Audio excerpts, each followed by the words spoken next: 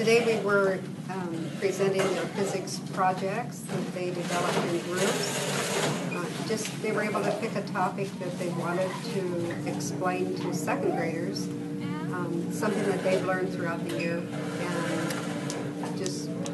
that's part of their physics final. It's presenting something in physics that they found interesting and had to explain it on a level that second graders would understand. I developed this, many years ago because I thought if they could explain a concept, it showed me that they learned it.